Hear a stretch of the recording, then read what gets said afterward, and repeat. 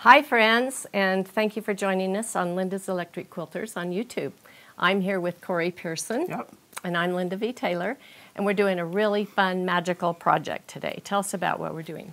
So this was a unicorn pattern that was pieced by one of my really good friends, Joyce Lundergan. She is a fabulous designer for Statler patterns, but I wanted something like this for a long time, and so she pieced it, sent it, and said, I can't wait to see what you do with it. You're so special. What can I say? So I thought, you know, I am coined as the Statler kid, but I thought we'd just do nothing but freehand on this one today. Okay, let's do that. I'd love to see some of your amazing designs. I'd like to try some too, but I know you said that you had a really cool idea for the background. So I think that we need to do a magical feather because feathers are magical. Okay. And so it needs to come in and kind of go in behind. Okay. Behind here, and then we'll show how to bring it out. Oh, yeah. I'd love to see that. So you can kind of, it just looks like it's behind it. Just kind of flows with it. Yep, so let's do that. In constant. Okay. So we'll just start. Alrighty. All right. So I think before we get started stitching, I think it'd be really good to explain why we use the type of battings that we did. Okay. So I just have this on a piece of muslin, because we're actually going to turn this into a pillow. Oh, cool. Which is going to be a lot of fun. So because you can make even better. Full, do a pillow on your long arm, which is great. So it's just on some regular muslin, but I've got Linda's Choice as the bottom. That 100% cotton with scrim. It's nice and heavy. It gives it that nice flat look. And then I've also got this is new from Hobbs. Their Tuscany Supreme cotton. So it's 100% cotton, but this doesn't have a scrim, but it's nice and thick. Yes. So it gives it beautiful texture. So this is nice and flat, but it also kind of gives it that faux trapunto look due to this. And then when I did the stitch in the ditch, I used an Omni, one of their grays by Superior.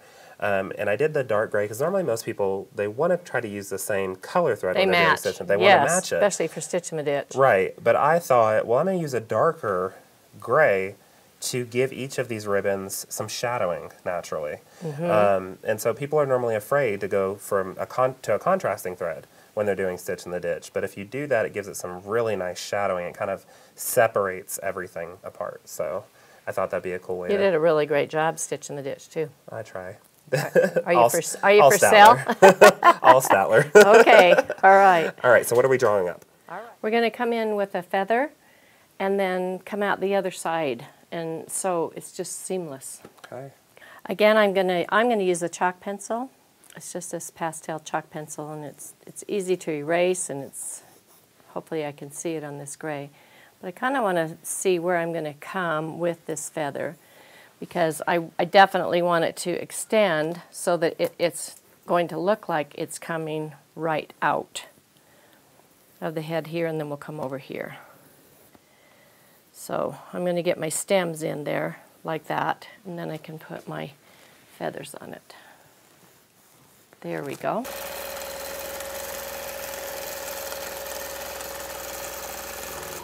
Coming right up to your stitch in the ditch, I'm just going to skip over a little bit there, come right back down so I have a nice stem.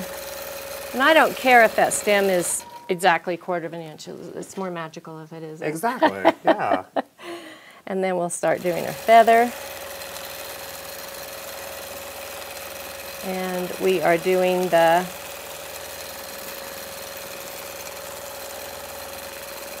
stitching back on that feather like that. You see how I come clear deep back inside? Makes such a pretty feather. The other thing you can do, since we know we're going to echo it, is actually to echo instead of stitching back on it. Oh, okay. Okay, now I'm going to, I didn't like that last feather. Actually, what I wanted to do was just come up to that line and stop. Oh, and pick that little feather. That's Is that fine. okay? It's unique. All right, yeah, it's definitely unique. So I'm going to come back by echoing, and I'm doing deep echoes. So I go right into that intersection.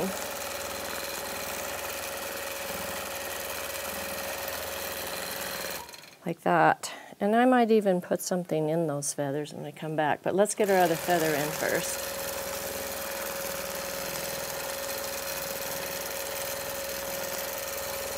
I'll move my other hand out.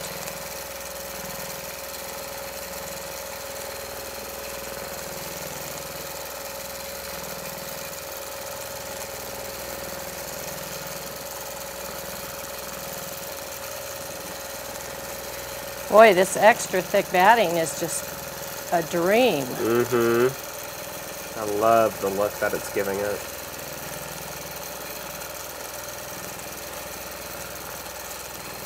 And we just stop like it's going to go, like it's going underneath. And I will pick that one there.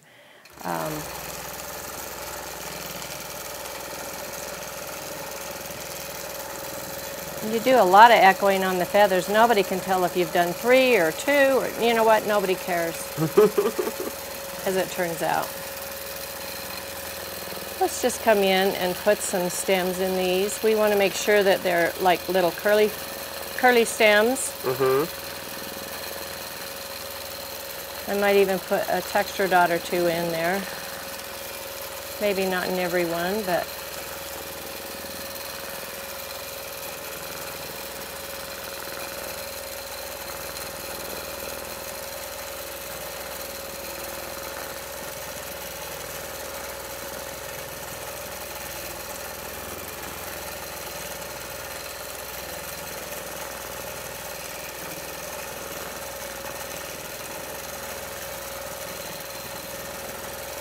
adding that little stem or little texture dot really changes the look of the feather. well, it does. It also kind of pounds it down through the middle so that when it comes out, it has a little bit more fullness. Right. So the texture, it changes the texture for sure. It's awesome.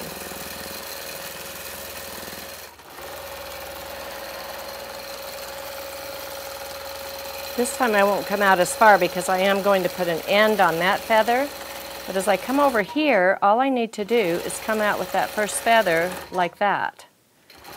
Then trace it back, and then over. And I'll make these a little bit more magical.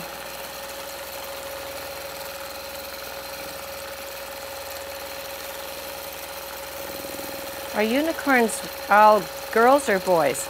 Or are they both? They're both. They're both.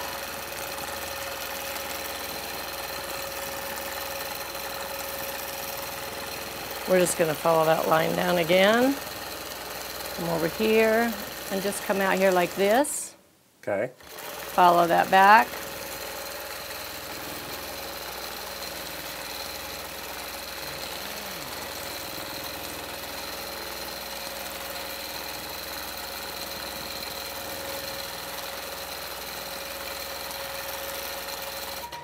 This feather right here is going to be a princess feather. Okay. Has a tiara on it. Oh, look at that!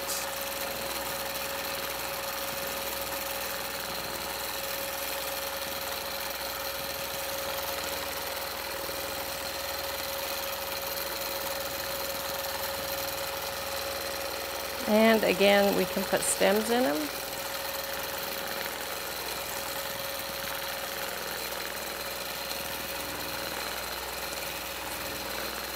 Yeah, all of that texture around the stem is just amazing. Let's just do a nice little...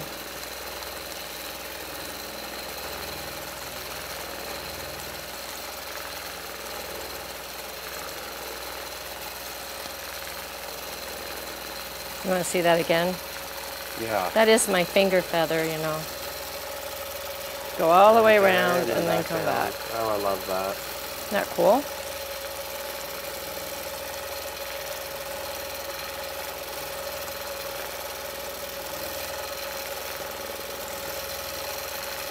It's hard to do this with one hand, sorry. That looks great.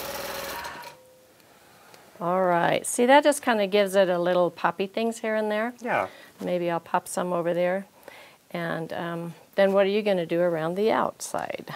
So I'm thinking in the background I just want to do some straight line quilting. Well, that would be a very good contrast to the feather.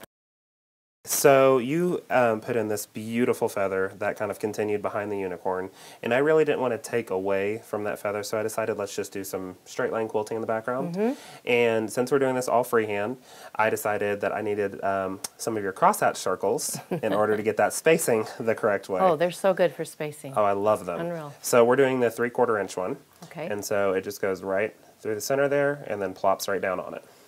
It's perfect. Okay. I know, I just love these. So what I'm going to do is I'm doing 10 stitches to the inch to kind of match what you were doing in constant. I didn't want to do anything more than that because it would really kind of confuse the quilting. So I'm turning my channel lock off. I'm going to come down to where the top of this crosshatch circle is at the top of that last quilting line. Turn my channel lock back on, do some single stitches, and then start stitching, and I am in regulated mode. So we're just going to go across this.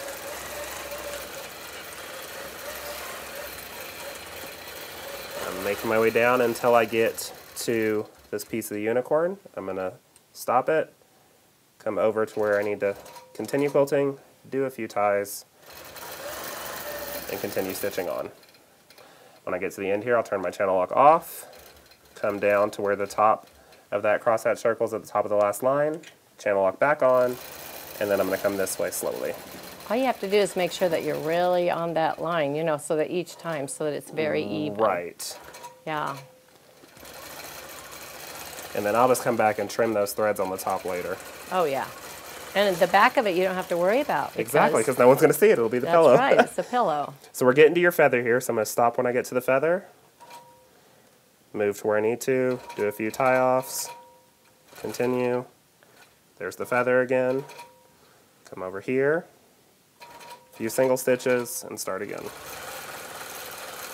Beautiful. This is going to be amazing. Turn off that channel lock, come down, make sure my spacing's correct, turn it back on, and make my way back across. I'll stop right there, and this one's actually going to go all the way to here.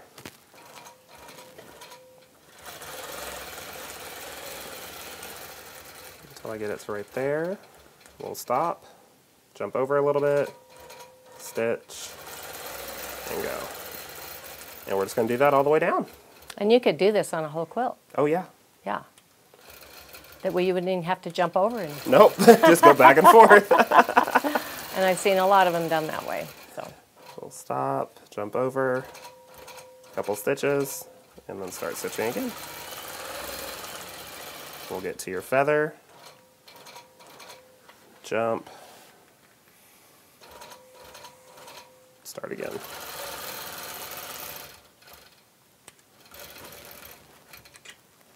Alright, so Linda and I are just going to start doing some fun freehand designs, and I'm going to go first because I'm going to do ribbon candy. okay. Really easy to do.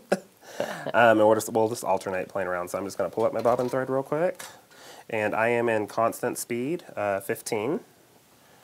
Do some single stitches to lock it down, and let's do this. I'm just doing something back and forth. And we're using a Fantastico thread. It has a nice little sheen to it, and it also is rainbow as well, so it kind of goes with all of these colors. And I'm just going back and forth. Good job. Thanks. That was perfect for that little spot. And then we'll just have it continue on. Alternate. You can go down. Okay. Since this is a pink one, I'm going to use a piece of tape here, and hopefully this is going in the middle. Looks like it is. Like that. Okay. And then I'm going to start. Okay, I don't like that coming up, so push that down a little bit more. I know, it looks like I'm doing a feather. Half of a feather. Oh, so fun. This is good for sashings too. Come right down there. Now I'm going to move the tape off. And I'll come up the other direction. And you can see I am making hearts. Oh, that's so cute. Doesn't look like I got it in the middle as much as I wanted, but it's okay.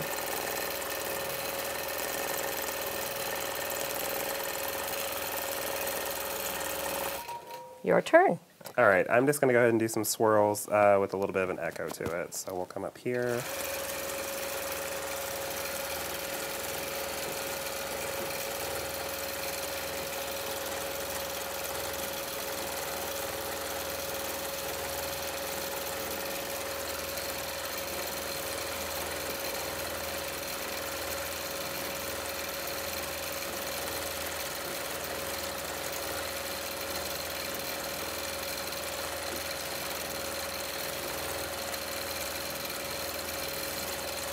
Just going in and out. I'm not super perfect at freehand, but I'm giving it a shot.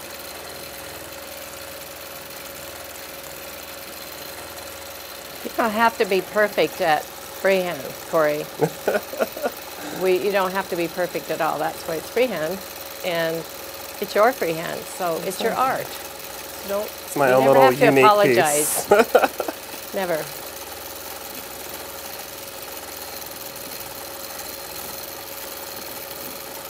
Your turn. Okay. Right. This one is like U's.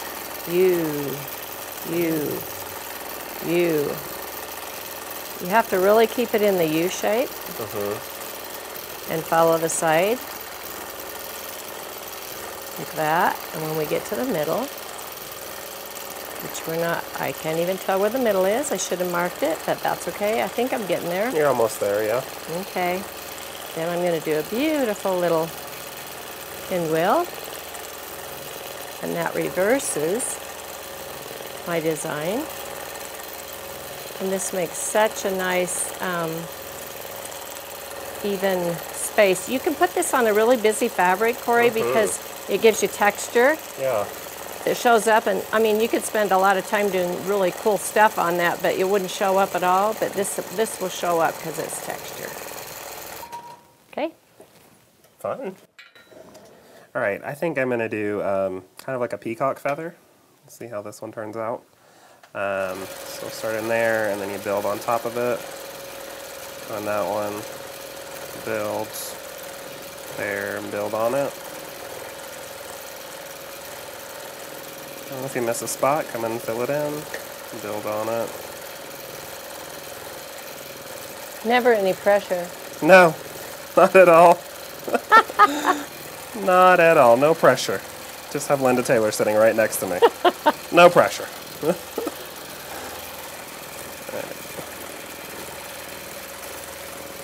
That's just because you were a little boy when you met me, see? I know. Yeah, you were an adult. Adults are not afraid of me. The pressure's on when I'm doing the freehand. Now, when it comes to Statler, you might feel a little pressured. Oh, I never feel pressure. I'm always excited to learn new things. I consider myself to be a very user-friendly Statler person. Just figure it out, even though there's probably lots of easier ways.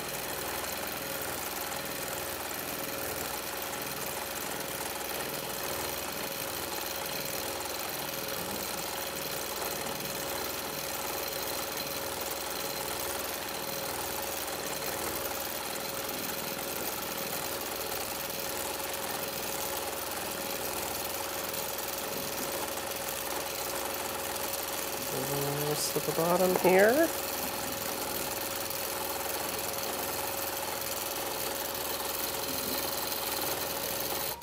There we go. It kind of feels like dueling freehand or something. You know?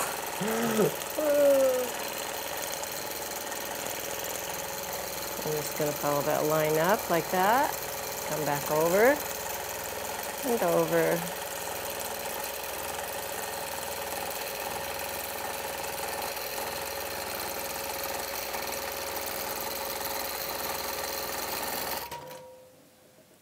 Ah! Ha! It's my holly something or other.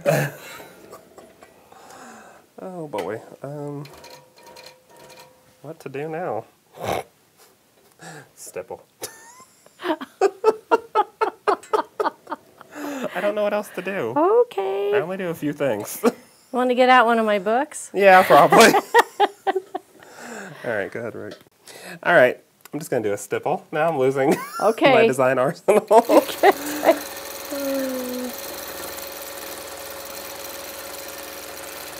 Actually, stippling is really good, and a lot of people cannot do it, and it's simply because they haven't practiced. Right.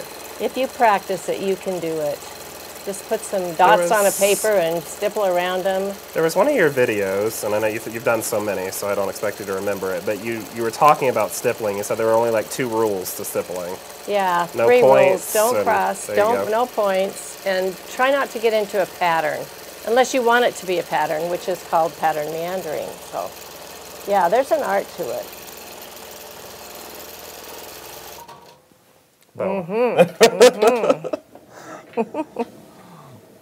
Oh, this is turning out really nice. Now we're getting longer ones, aren't we? Okay, I have a good one for this one. And it's similar to the one that I did over here, but it's really tricky and it's kind of fun. Okay, so I'm going to start with a pinwheel this time.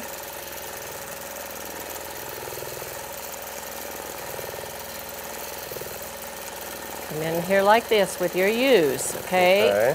And if it's not looking like this, then you're not doing the U's. All right.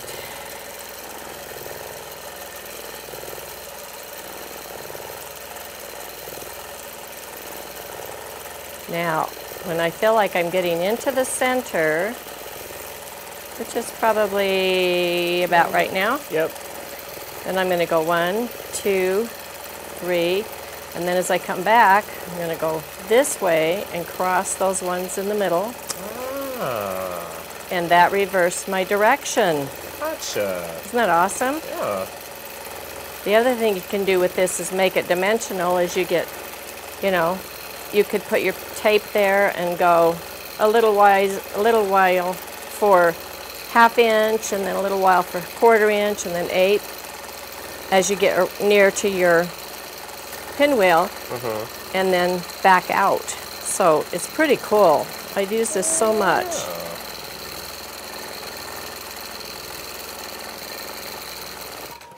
That's it, your turn. No. Come on, one more turn. All right, so I'm just going to do half of a feather. So I will start here, come up, and then here. Ooh, a little bit of a wider one there. That's okay. Nice.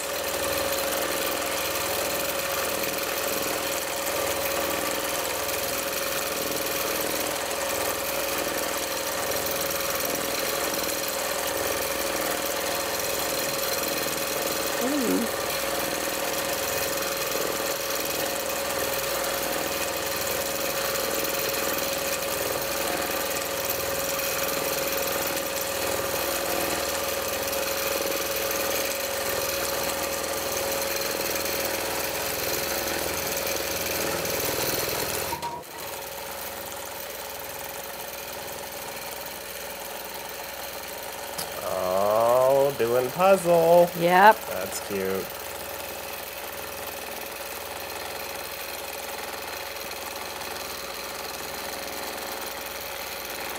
Come up this side.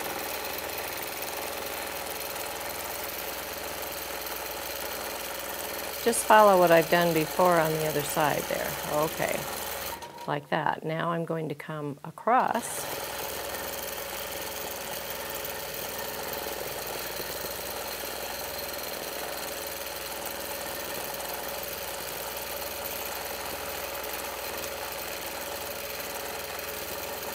So cute. You could make it a lot denser, but you took all of our time. Just kidding. That is cute, isn't it? That's cute. So we have these last few up here. I think I have a design idea for this one, but I think I want you to do it. Oh, okay. But you know, like whenever you're seeing things about unicorns, there's always magic from their horn. I think you should do stars in there. Because always shooting out star magic. Oh, stars. Stars, yep. Like just regular. the cross stars? Yeah, the cross stars, yeah. Oh, you know, okay. Nothing too fancy. Sure. But some cross stars. And then in these, we can figure it out as we go. Okay. Okay, Corey wants his stars all the way across, so let's put some stars in. And we follow this up here. I think we can do this. Is that what you had in mind, Corey? That's like perfect. It's even better than I had in mind. Oh, that's always good. And they're going to get teeny. Look at that. So cute. That was a good idea. It's turning out perfect. And most everybody can do these stars. Yay. There we go. Okay. Okay, I'm going to do this little one and this one, Corey, and then you get to do those. How's that? Yay. Okay. All right, this one I'm just going to do just very simple in there like that. Okay. And then this one I'm going to come over and do as evenly as I can. Some nice little swirls, which you're good at those swirls because you go in far enough. So many people don't go in all the way. Right. In all the way. In all the way. And then I'm coming back and I'm doing a deep echo in all the way around here. And then I'll swing back over and come back over and do an echo on this other side. And it looks cool. Perfect, yeah. Yep. Now. All right, pressure's on, final ones. Yep, yep, it's your unicorn. Okay, so I'm going to do some figure eights. So I'll start here.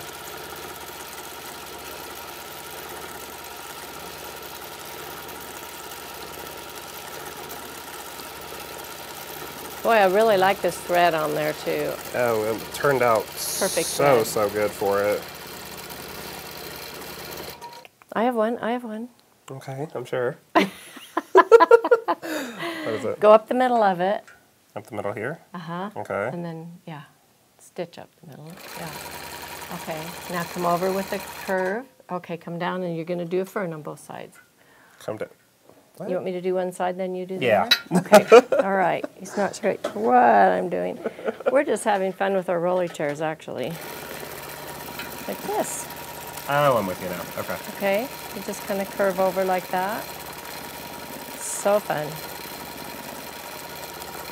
But I would go up again and come down because going up, doing the fern, I mean, I've had 27 years practice and I still can't do it as well as I can when I come down. You come down. So I just go up that stem again. Okay. Yeah. So and let then me come try. down.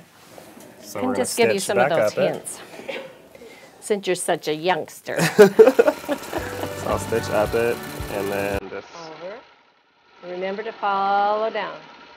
Follow the down. stem. There you go. Follow the stem. There you go. You never want to come back perpendicular. Perfect. just like that. Very good. Yay! Super fun quilting duo Right? today. It was a lot of fun playing Yeah. with different freehand techniques. Hope you got a lot of good ideas. Make sure you give this video a thumbs up, subscribe to our channel, and share this with your friends. Bye.